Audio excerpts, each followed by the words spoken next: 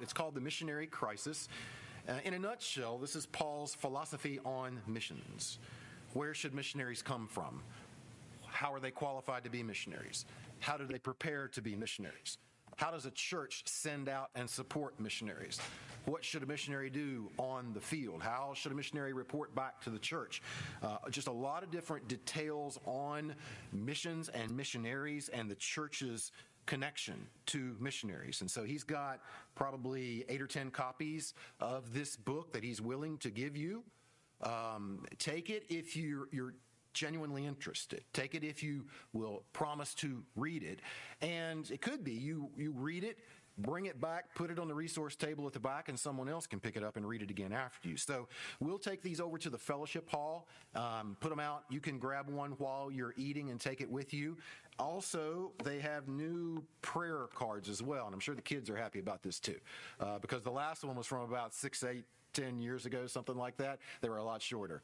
So I think there's probably enough cards for everybody to have one. Take it, put it in a very prominent spot in your house that will remind you to pray for the Sniders, and we'll have those over there as well, okay? All right, I'm finished. Come on, Paul. Show us Christ.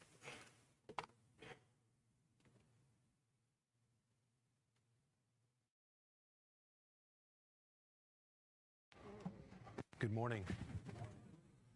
If you'd open your Bibles to 2 Corinthians chapter 2. 2 Corinthians chapter 2. I want to thank you for so many years of faithful partnership in the gospel to the Korowai people. It's always very exciting for us to be back here. This is really what I call our second home church, just because of the history here we have with you and with the Pastor Mark and the elders. 2 Corinthians chapter 2, I'm going to read verses 12 through 17, so follow along with me. When I came to Troas to preach the gospel of Christ, even though a door was open for me in the Lord, my spirit was not at rest because I did not find my brother Titus there.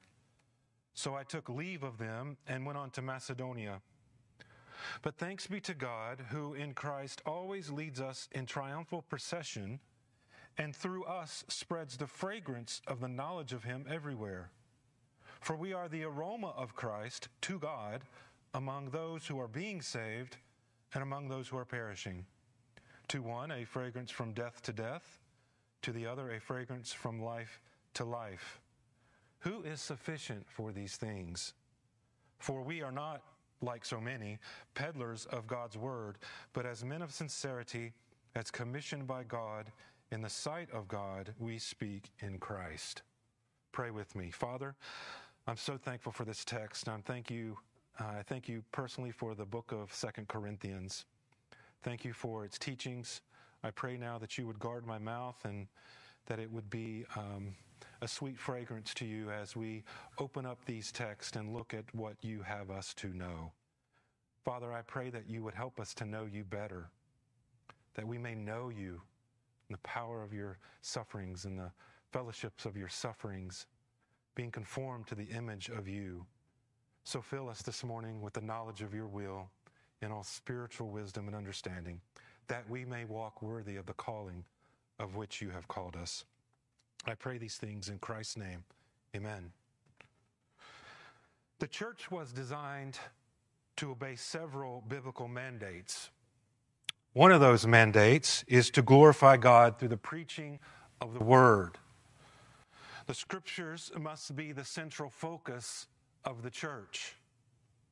When the church does not obey the Word, it will always find itself in spiritual chaos. Usually, when a church is in spiritual chaos, either its shepherd or shepherds are living in sin, they are disregarding the teaching of Scripture, or the people, the congregation, are not listening to the truth of Scripture proclaimed from the elders, leaving the shepherds, leaving the elders in a state of discouragement. Now, the Corinthian church would not be a church that any rational-minded pastor would want to shepherd. Who would want to serve this church knowing all the sin and the despair and discouragement that it had caused? Bad doctrine, sin, division, hostility, persecution, false teachers. That is enough to discourage any pastor. What I want to do this morning, I want to set just for you a few minutes a picture for us that leads up to this second letter, because I believe that's important as we look at the clear understanding of chapter 2, verses 12 through 17. So let me do that for a few minutes with you. So here's the picture. Early on, Paul leaves Corinth after a brief visit. After some time, he hears of some grievous sins like sexual immorality, fights, taking each other to court, confusion over marriage, and defiling the Lord's table. All of this is taking place in the church of Corinth. Now, according to 1 Corinthians 5:9, he writes a letter addressing these particular sins. Now, that particular letter, we do not have today. That's been lost. Paul is now in Ephesus, ministering to the believers there. In fact, he's on his third missionary journey. Some time passes, and news comes again. This time it comes to him by way of Chloe's people, and we get that from 1 Corinthians 1:11, that the Corinthians are quarreling among themselves again. Now you can just imagine, if you will. Imagine Paul's demeanor. Perhaps, I don't know, perhaps he hangs his head. Maybe tears are swelling up in his eyes, crying out to God, what am I to do with these people? Talk about discouragement and disappointment in the ministry. Paul experienced it. Listen to me. I don't know how many times that I've been in Papua that I have cried out to God, God, will you just do something with these people? Sin, fights, discouragement, all abound. Oh God, will you not take the preaching of the word that is faithfully proclaimed and change these people? They just won't listen. Will you do something? We can only imagine Paul's despair to hear this sad news about the church again. Okay, one time, sure. Okay, I can deal with it. I can correct them. But twice? Really? Again? So what does Paul do this second time that he hears this sad news? He actually writes a response to a letter that was written to him by the church. And he writes a response. We get that from 1 Corinthians 7:1. His response is the letter we now have today, 1 Corinthians. Now, let us not think for a minute here that Paul is this casual, unfeeling apostle that writes a letter just to shut them up. No way. No way. 2 Corinthians 11:28 says, and apart from other things, there is the daily pressure on me of my anxiety for all the churches. Paul could not leave his ministry in Ephesus at this time, so he sends Timothy, maybe carrying the letter of 1 Corinthians to the Corinthian church. That letter, 1 Corinthians, appears to have resolved some of the disputes and problems within the church. Perhaps now there will be peace. Perhaps now there will be unity. Not for long. A new threat was looming over this Corinthian church, and the most dangerous threat yet. Now, we have threats today in our church as a whole. I can just think of a few right off the top of my head. Social justice is a threat to the church. Women pastors, now that the SBC has just come out and approved that, it's a threat to the church. False teachers claiming to be just like Paul deceived the people and led them away from the truth. Now, Paul receives news of this threat, perhaps from Timothy. Paul leaves Ephesus and he heads to Corinth. He's got to go. And Paul's visit to the Corinthian church this time is a disaster. Apparently, we know from 2 Corinthians chapter 2, verses 5 and 8, verse 10, chapter 7, verse 12, that an offender openly insulted Paul, and no one in the church said one thing in his defense. Now imagine if someone comes into this building and openly insults and slanders Pastor Mark and Pastor Kevin, and no one here says a thing in their defense. Can you imagine the sorrow that would heap upon their souls? Paul returns to Ephesus and writes a tearful letter to them according to 2 Corinthians 2:4. And Titus takes this letter to them. And guess what? That's a letter that's also been lost. So we don't have two letters that he's written. Boy, wouldn't you love to have those letters? This is where we come to the story in verses 12 and 13 of chapter 2. Paul leaves Ephesus. He's going to Troas, hoping to meet up with Titus. He leaves Troas from Macedonia because Titus is not there. He finds Titus in Macedonia, and the news is actually encouraging this time. Many have repented and reaffirmed their faith in the gospel and their loyalty to Paul. Although Paul receives good news, he wants to strengthen the church even more so he decides to write 2 Corinthians from Macedonia. And that's how we have 2 Corinthians today. My question is, wait a minute, why not go back to Corinth? If you've heard a good report reaffirming the loyalty to Paul, reaffirming the truth of the gospel, why not go back in person? After all, some in the church were accusing Paul of being too fickle. Why not go back? Doesn't Paul want to go back to Corinth? Why just write a letter?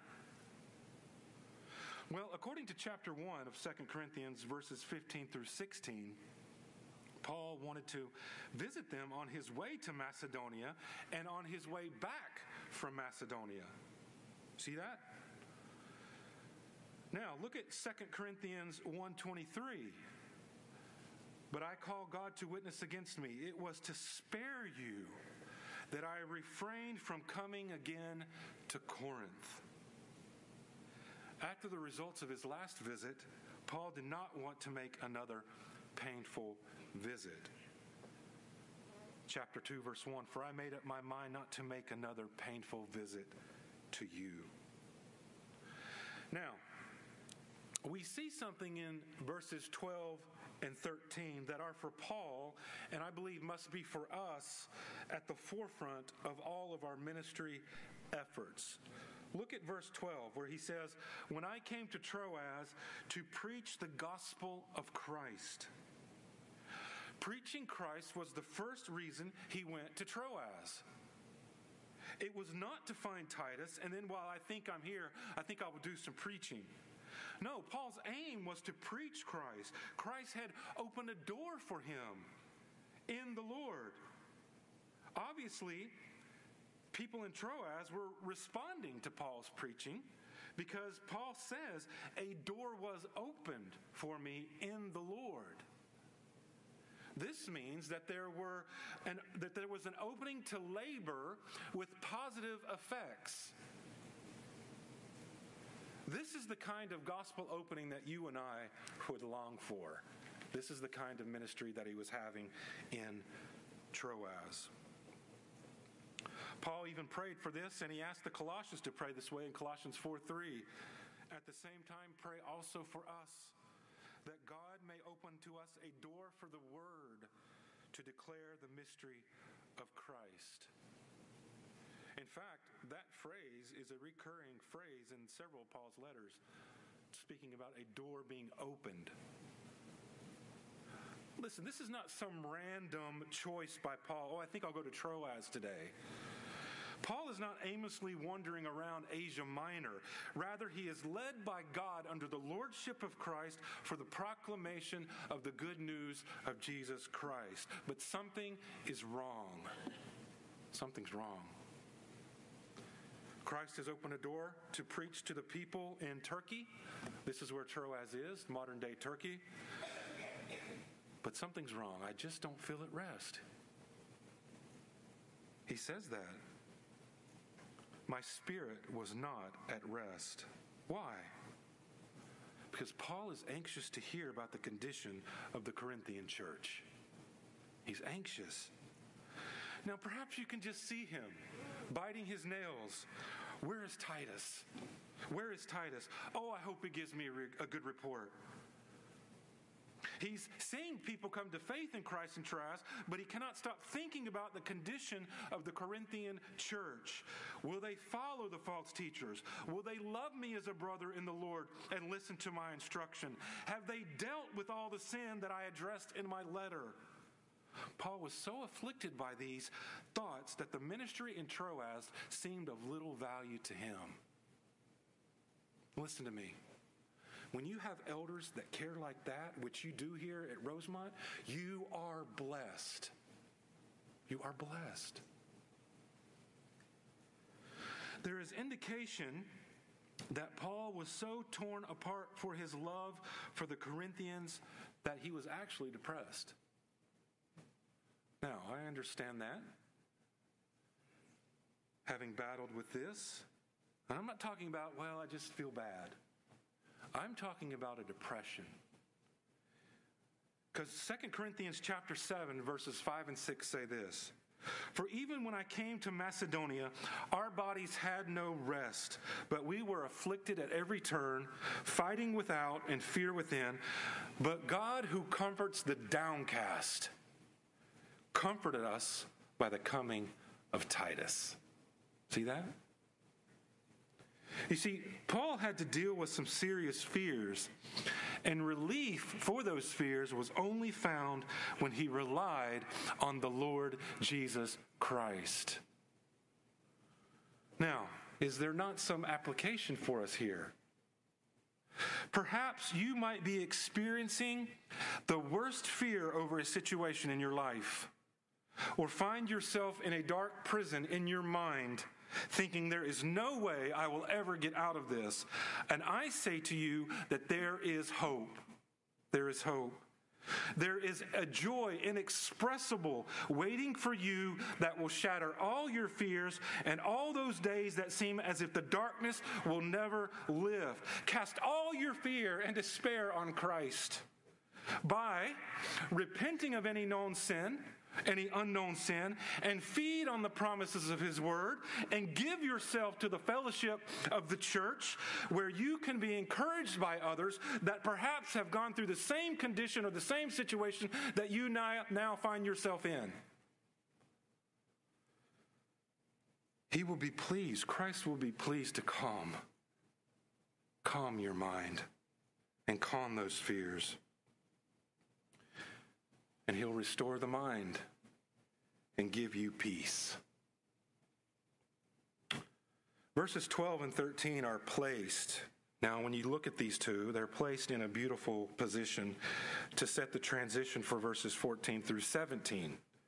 However, the question I had, now I ask myself a lot of questions when I study because that's just how I learn things. The question I had as I studied this, okay, Paul has already met with Titus. He's heard a good report about the Corinthian church. So why does he not mention that somewhere between verses 14 through 17? Why doesn't he mention it? Instead, it's almost that we get 4 verses that appear to be out of place from his thoughts in verses 12 and 13. Well, as I looked at this, I believe there's a reason why he didn't mention it here. 2 Corinthians chapter 2, verse 14 is the heart of this letter's structure. Remember that. It's the heart of this letter's structure. From chapter 2, verse 14 to chapter 7, verse 4, Paul gives us the richest theological thought on Christian ministry. Paul is dealing with authentic ministry, while bracketing in those chapters, chapter 2, verse 7, references to Titus, references to Paul's restlessness, references to Macedonia. Now, verse 14 starts off by saying, "But thanks be to God." But thanks be to God. Now, in verses 12 and 13, Paul says, "I'm anxious. I'm restless." In verse 14, when he says, "But thanks be to God," he is saying, "So grateful am I now. So grateful am I now." Why?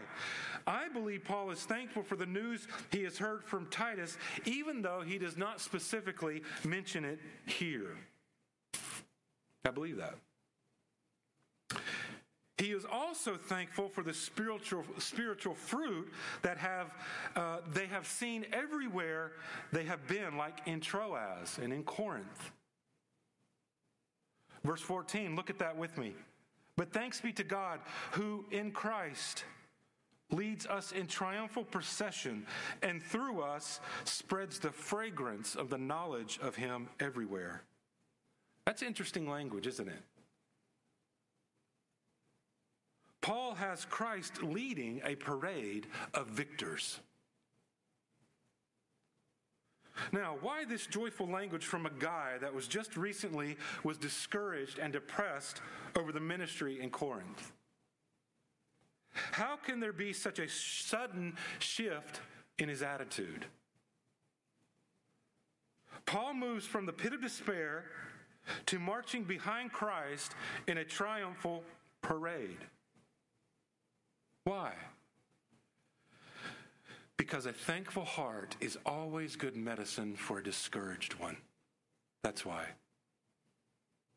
He has much to be thankful for. The phrase he says here, "leads us in triumphal procession," is also used in Colossians 2, verse 15, where he says, "He disarmed the rulers and the authorities and put them to open shame by triumphing over them in him."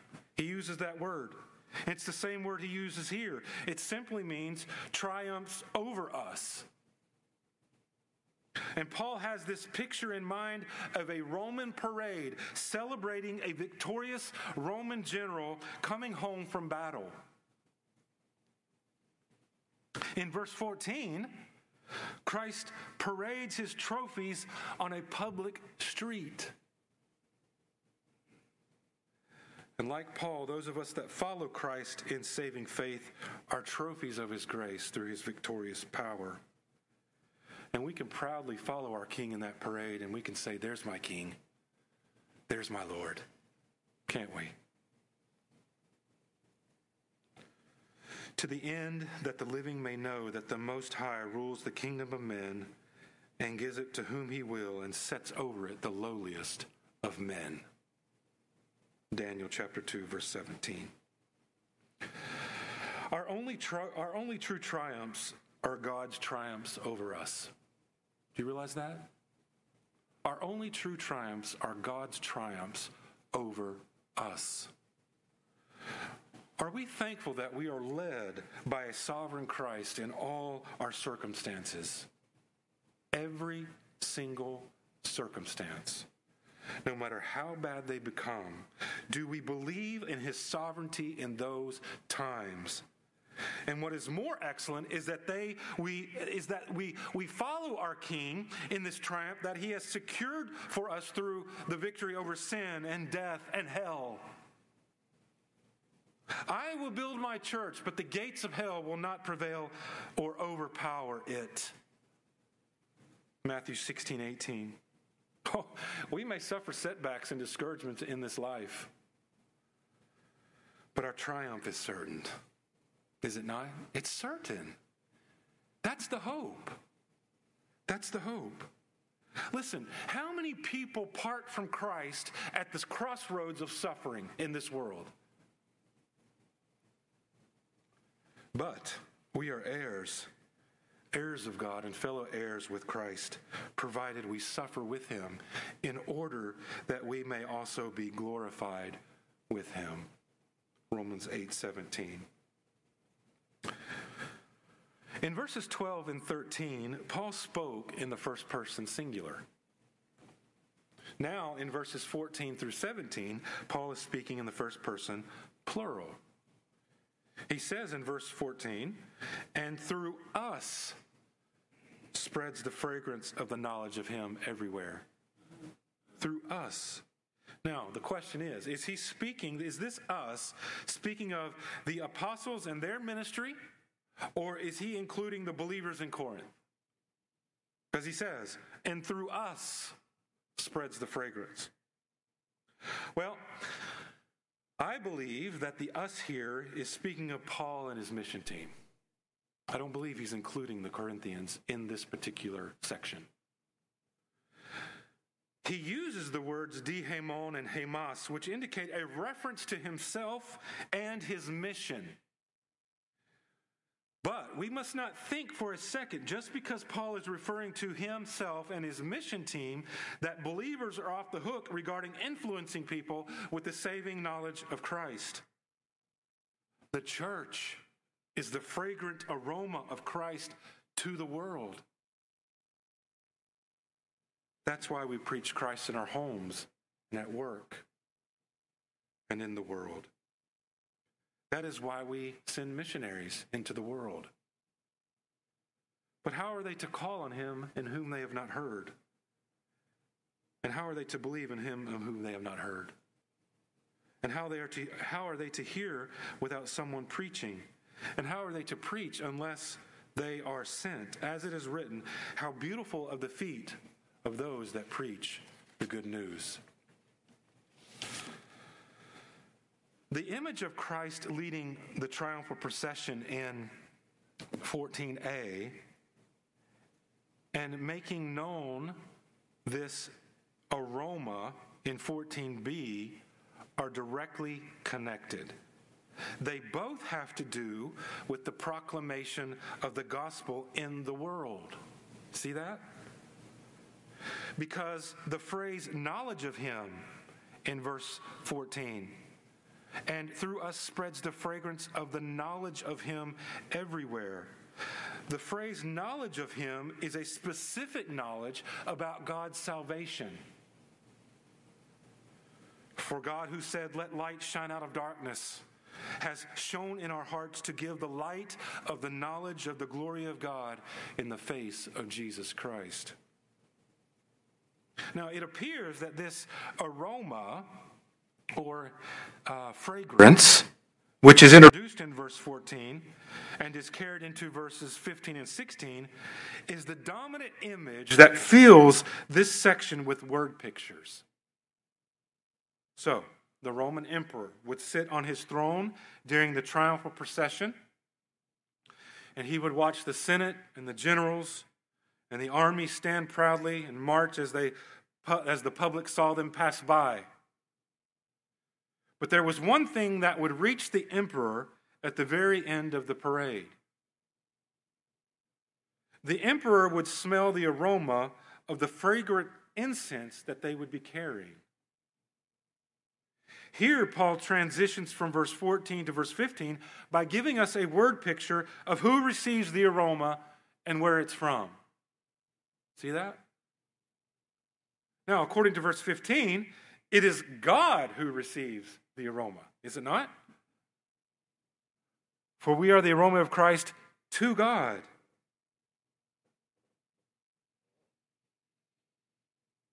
But the aroma is not of us, but of Christ. Now, Christ is a noun, a proper noun as we know it. It's a genitive noun. But here, when he says, "For we are the aroma of Christ to God," it could be that this is a genitive noun of source, which I believe it is. We are the aroma from Christ to God. You see the difference? We are the aroma from Christ to God. Paul was only concerned with pleasing God here. So whether we are at home or away, we make it our aim to please him. 2 Corinthians 5:9. This is our aim in this Christian life, to please the Lord, offering up our obedience to him so that we are a pleasing aroma to God. That's Christianity. Listen, you can sum up Christianity in one word: obedience.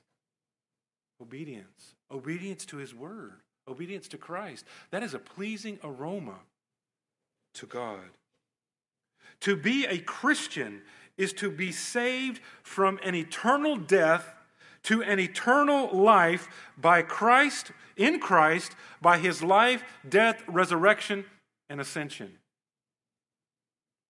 That is why we can say that we are the aroma from Christ to God. Now, in the Septuagint, the Septuagint is the first 5 books of the Old Testament written in the Greek language. Okay? So in the Septuagint, there is a formula that is used. Osmen uodias.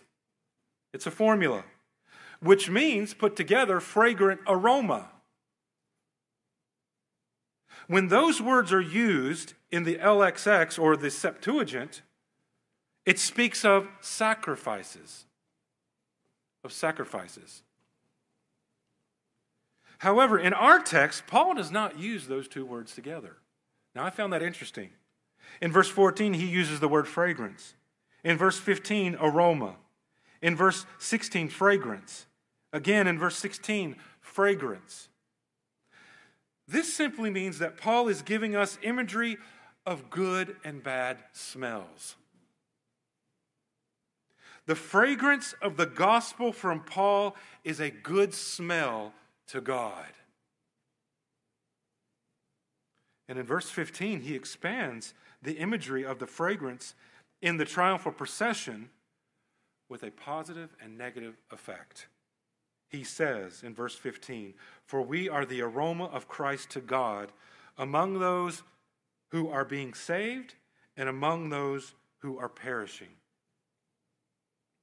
So, the gospel has an effect on those being saved, but a different effect on those perishing.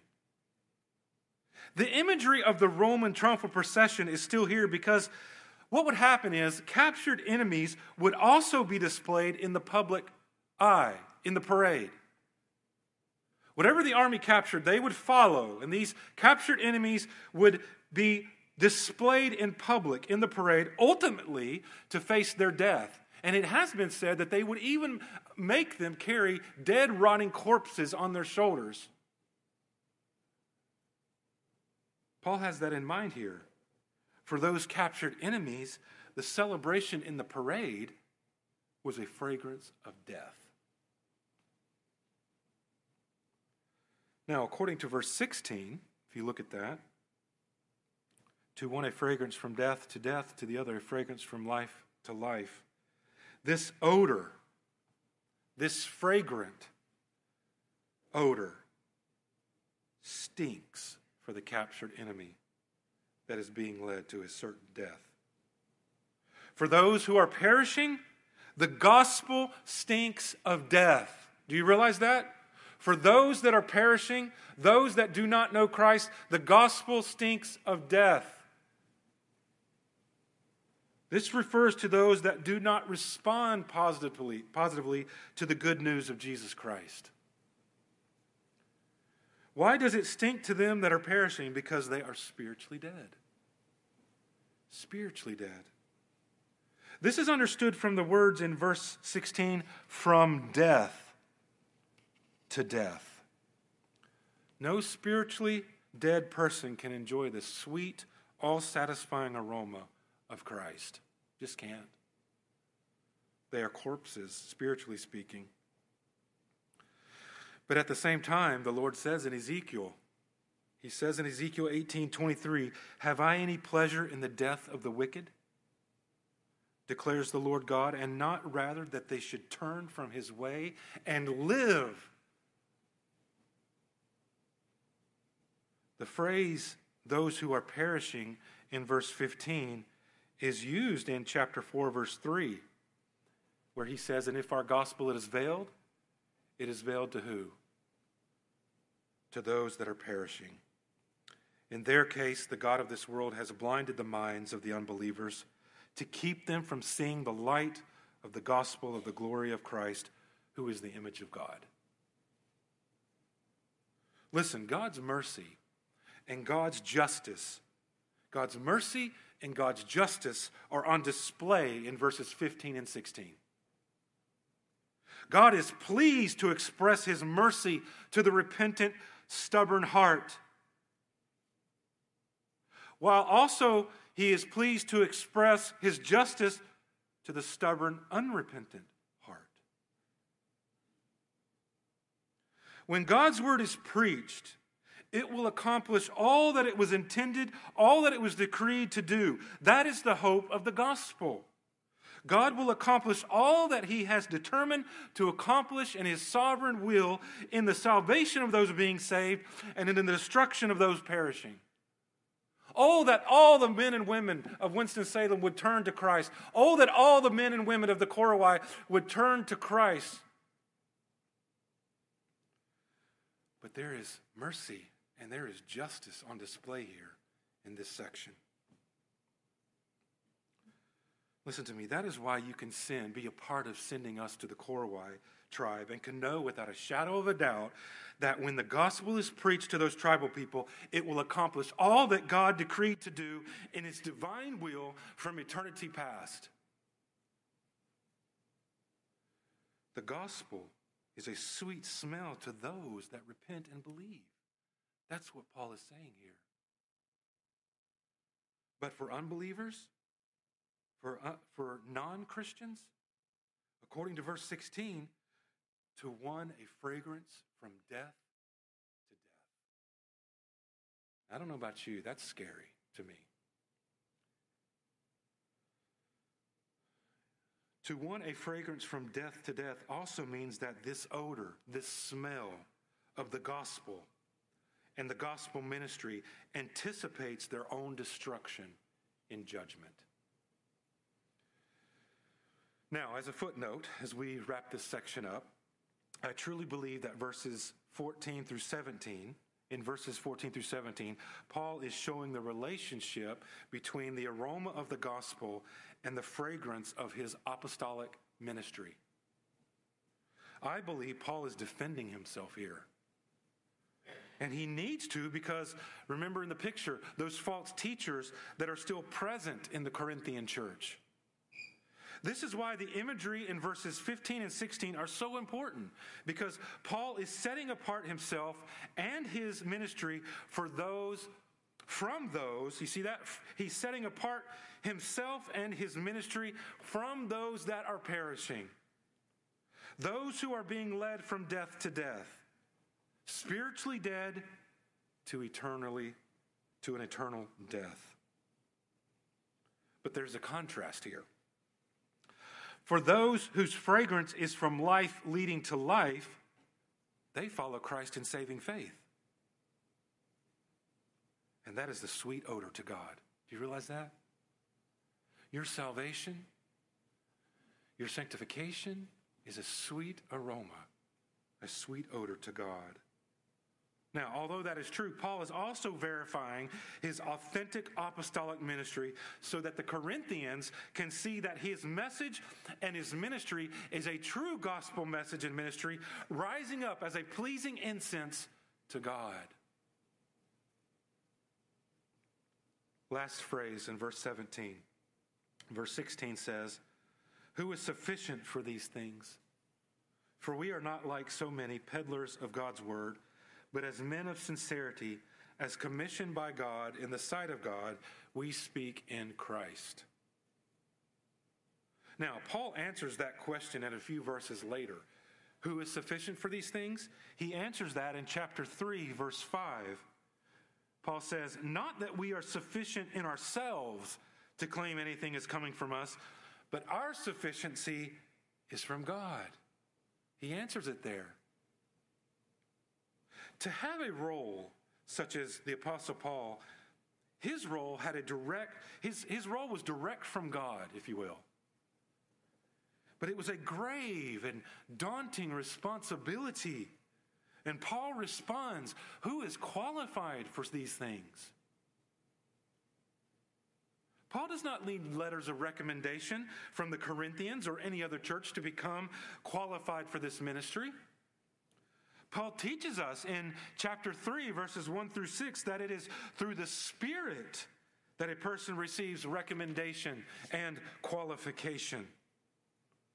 So the question remains, what does Paul mean, and what is he trying to teach the Corinthian believers and us when he asks, who is sufficient to proclaim the gospel? After all, the gospel is the dividing line for all of humanity. This may be posed as the key question for the entire book of 2 Corinthians. Who is sufficient for these things?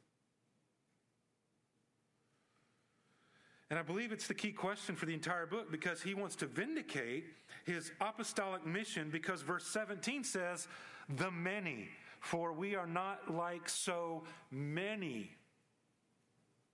I believe the many here is speaking about the false teachers that are plaguing the church. Who meets the standards? Listen, Corinth, it's not those false teachers that you have been listening to. They don't meet the standards. They are what he says, he calls them. They are peddlers of God's word. Peddlers. That's an interesting word, isn't it?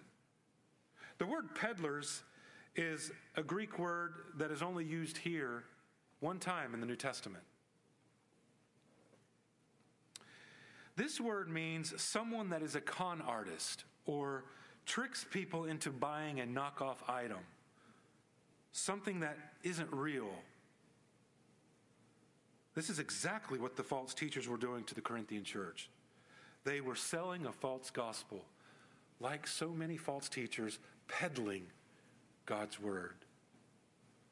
They were con artists. Paul is saying, listen, Corinthians, I speak in sincerity and in the power of Christ, in the sight of God, not in my own power, but in Christ's power. Paul recognizes his own weakness and dependency and inadequacy. Do we recognize our own weakness? You want to know what God uses? God uses a weak, dependent person that totally is committed to his sovereign will. That's who God uses. He does not use the proud, arrogant heart. He uses the weakest and lowliest of men. That's why he does not need to trick people here, because the power of Christ rests on him alone. For Christ did not send me to baptize, but to preach the gospel, not with words of eloquent wisdom, lest the cross of Christ be emptied of its power. 1 Corinthians 1:17. Anyone can preach a gospel, a false gospel, in their own power, or in the power of the evil one. But someone that preaches the true gospel can only do that by divine power.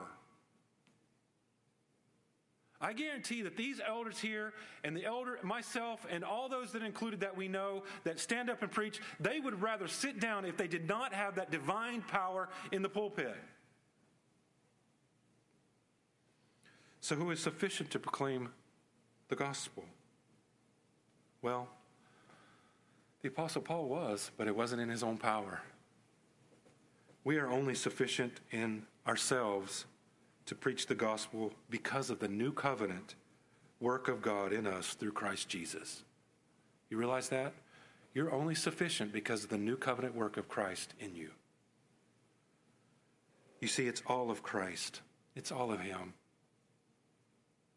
For it is God who works in you.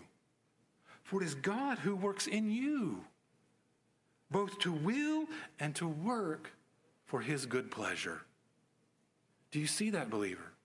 Do you see that it is all of him? May the Lord bless the reading and the proclamation of his word. Pray with me, if you will. Father, I thank you so much for this time in your word to unpack a few verses. I thank you for this section of what it teaches, that we are not sufficient in ourselves, but we are only sufficient through you alone. So help us to have that heart attitude in our lives. I pray that you would save the lost here today. Oh God, show them yourself. Grant saving faith to the lost so that they can have life, which is a fragrance of life leading to life. I pray this in Christ's name. Amen.